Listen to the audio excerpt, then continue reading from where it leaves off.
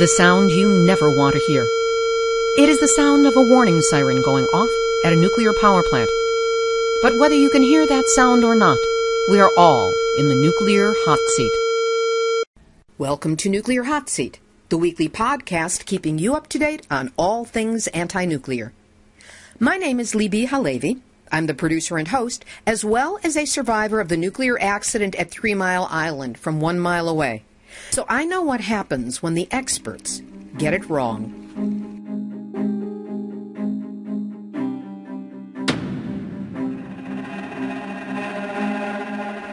Exciting news today that a documentary about Fukushima, shot on the ground in the first 6 months after that nuclear disaster began, will be launching in special presentations around the country this March 11. Listen to Nuclear Hot Seat's interview with producer-director Christopher Noland, and then learn how you can not only view, but book a screening of this important, groundbreaking film.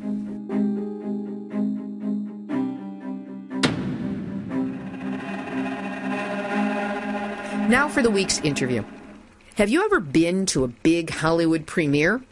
Well, we all have our chance to get out on the red carpet and support one of our own.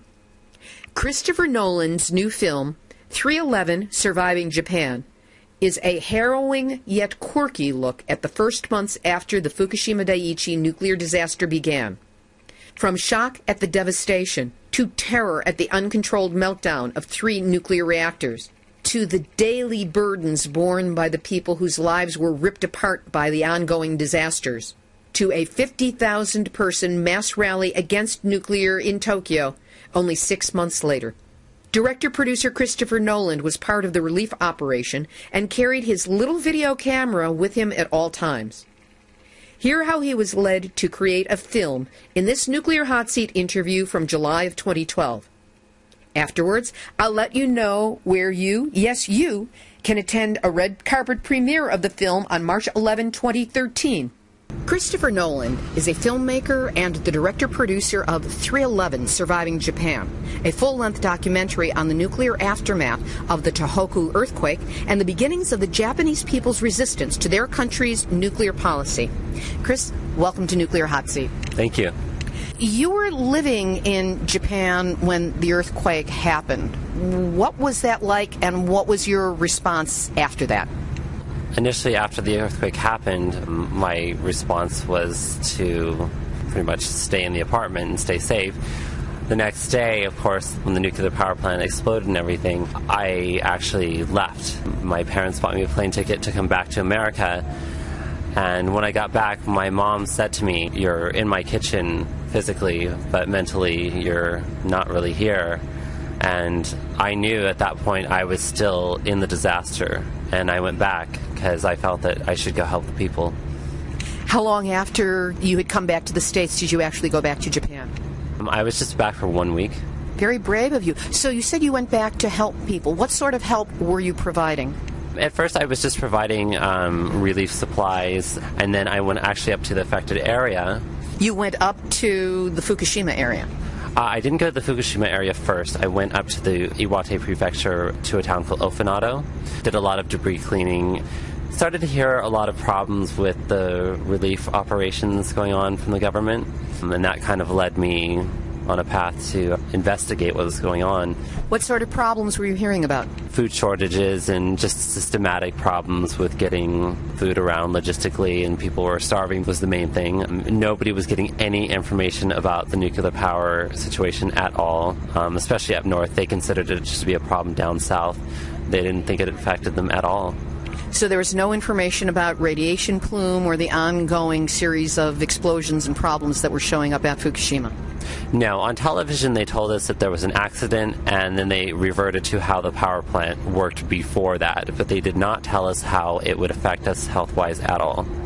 How suspicious were the Japanese people you were in contact with about this kind of information coming from the government? At first they didn't seem very concerned about it, but as time went on, people got a lot more concerned. How did this turn into a film? After I spent time up north, I, of course, wanted to know, living there, what was going on with the radiation, how the extent and everything. The mayor of Minami-Soma went onto YouTube the government had told everyone to stay indoors. So no supplies, nothing was being delivered. And this was how long after the tsunami had taken place? That was right after the nuclear accident that they were given that order. So he actually had to go into YouTube to get help because the mass media wasn't really reporting anything. After that, of course, the government showed up, people got supplies and everything. When I saw the clip on YouTube, though, I was like, I just felt that I had to meet him. And in meeting him, what was that like, and how did that lead to you wanting to do a documentary? My first sense from the YouTube video that he was very kind of a little bit more going rogue, I guess.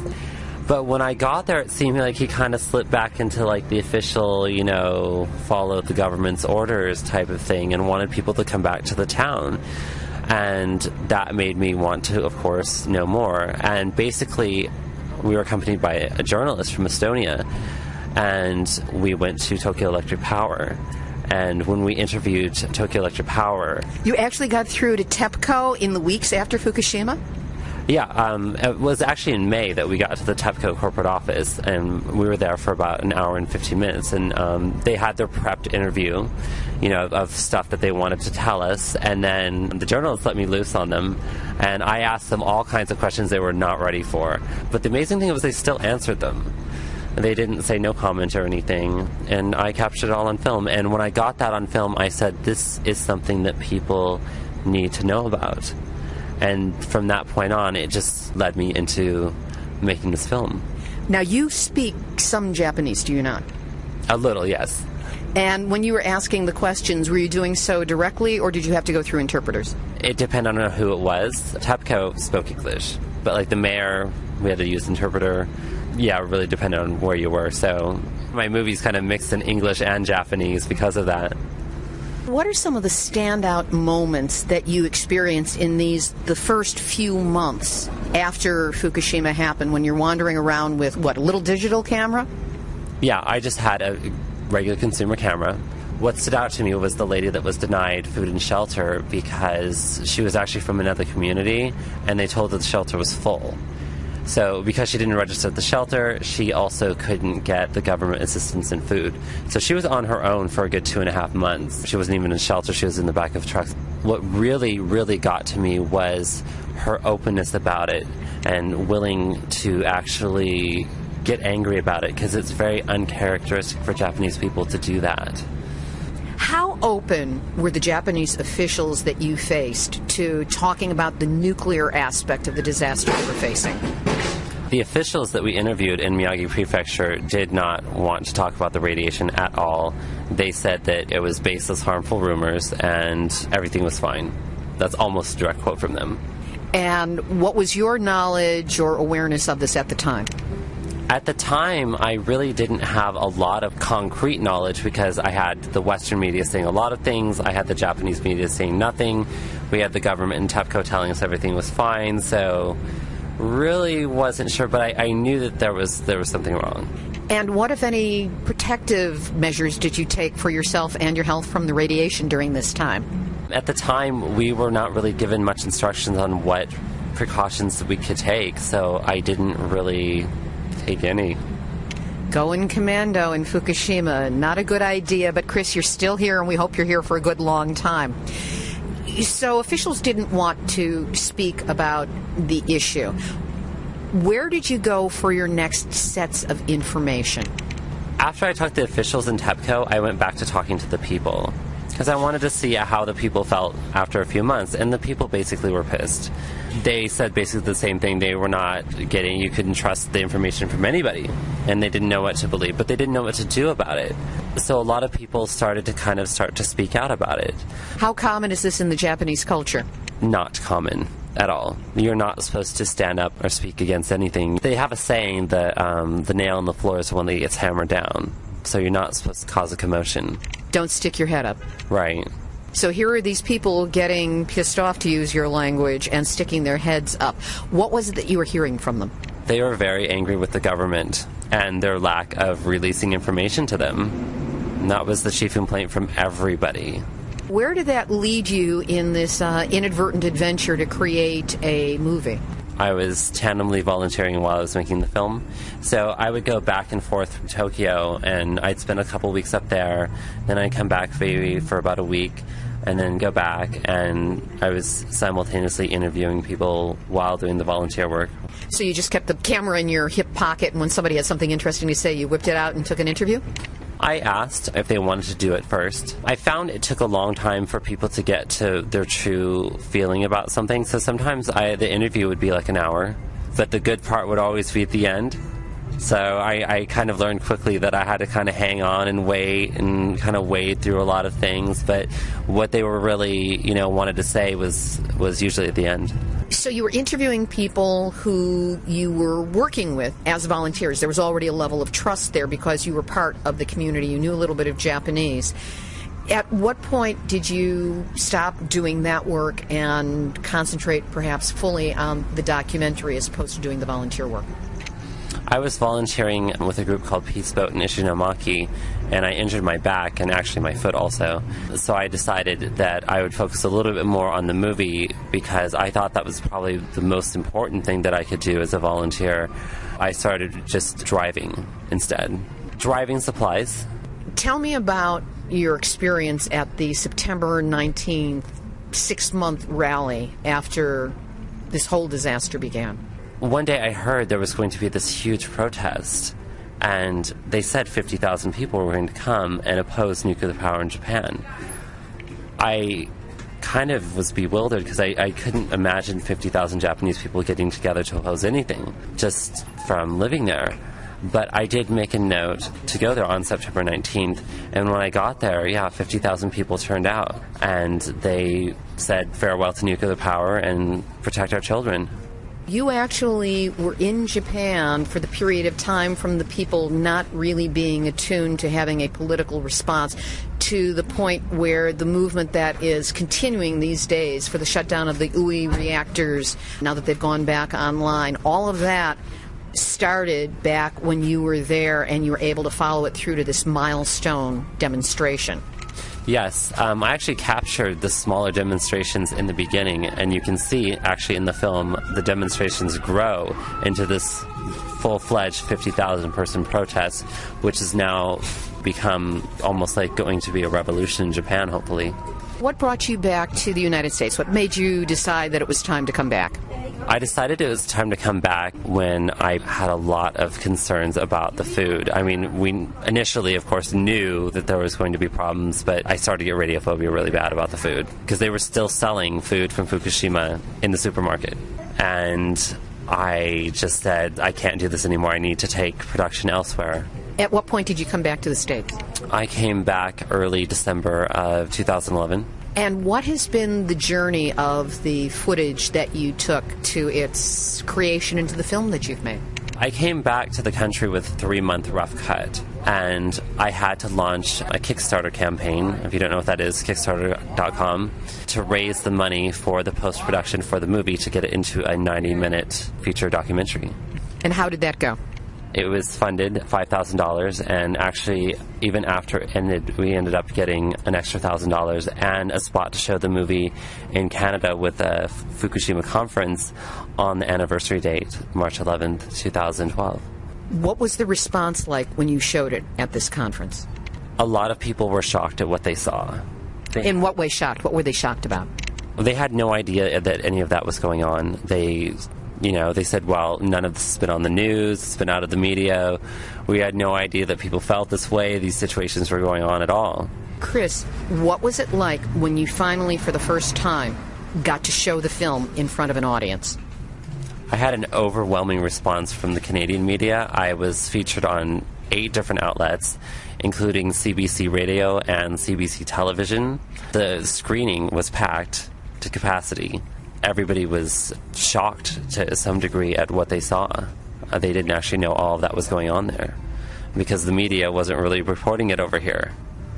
So in other words, what you provide in this film, 311 Surviving Japan, is a bridge between what was actually happening there in the first 6 months, starting just a few weeks after the tsunami and earthquake took place, all the way through to this first major demonstration. Information that we, of course, here, unless we were on YouTube and on Facebook, did not know anything about. Since that first screening, what has been happening with the film? After the first screening, it was a rough cut, so we had to raise more money to get it to the final cut. From the Kickstarters, I've had people that's how we got the first screening. So we had a second screening that just happened in Seattle. That one got another overwhelming response. It was on the local news, too, finally, the story about the movie. And I was really glad that they included the segment about Fukushima, because I really wanted to get that back into the mass media. And that's part of the reason I made this movie, is because people need to pay attention to what's going on. What are the steps you're taking to launch the film, and what do you hope, what do you envision as the future for this film? My hope is that it helps people first understand the disaster a lot more, and that it's a serious event. I mean, this is a potential end-of-the-world event that people are not really taking seriously at all.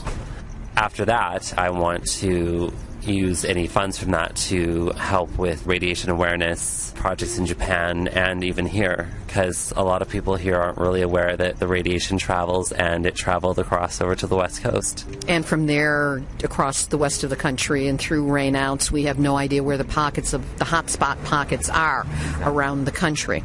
If you have a dream of what this film can accomplish, where it can go, who it can touch, what it can achieve in the world, what would that look like? We cannot sustain life on this planet if we continue to poison it. At what point do we decide that our health is more important than the economy? You know, we invented the economy, we can change that. Our health and our natural resources, though, we can't replace. And a greater awareness of that really needs to come about. And I think now is the time, and this incident is one that definitely we could learn that from. And your film is, of course, a major piece in the education of people in a medium that they are familiar with and that makes it easy for them to get the information in a condensed form. If people want to support you in the work that you're doing, where can they go to learn more about you and about the film, and how might they be able to help you? They can go to www.311survivingjapan.com. And those are the numbers 311. Yes. So the number's 311survivingjapan.com. Right now, we're looking to launch the film and get it out there as big as possible. What would help you do that? Distribution and marketing. So if anybody is in the distribution or marketing field and are able to help Chris in any way, even if it's just as an information flow or to network him into others, go to www.311survivingjapan.com. Chris Noland, thank you so much for all your efforts on our behalf. Thank you. He got his Kickstarter money, finished the film, and now Christopher Noland's documentary, 311 Surviving Japan, will premiere on March 11 in North Hollywood, San Diego, San Francisco, and Laguna Niguel in California, Seattle, Washington, New York City, Chicago, Illinois, and Portland, Oregon. In Los Angeles, there will also be a special sneak preview on Saturday, March 9. Tickets for this exclusive showing must be purchased by March 4th, and they may not last that long because they're going so quickly. All information about times, locations, and advance ticket purchase is available at survivingjapanmovie.com. Make it an event. Get a Klieg light, roll out a red carpet, hire a limo, invite your friends and family. Don't leave this movie in the echo chamber of those of us who already know and care about the issues it raises. Invite a friend or a neighbor to come with you. Spread the word. Let your local library know. Put it out on your email lists on Facebook and Twitter. Get your eco-friendly friends to share the word on their lists and then get them to come along with you. If there's no screening available in your area, we will have a link on the Nuclear Hotseat website where you can learn how to book a screening of your own. Again, it is all searchable on survivingjapanmovie.com. And if anyone asks, is this by the same Christopher Noland who directed all those Batman films? Just shrug and say, you don't know. The difference in their names is one letter if you're reading it in print, and no difference if you're pronouncing it. So if a little bit of misdirection or confusion gets people motivated to come and see this film, what's wrong with that? The last Batman film actually did have a nuclear theme of sorts, so this would not be an illogical follow-up for that other Christopher Nolan. Whatever we can do that isn't illegal to move this movement forward, I suggest that we do it. A reminder that with the March 11 anniversary of Fukushima coming up, there will be activist actions around the country.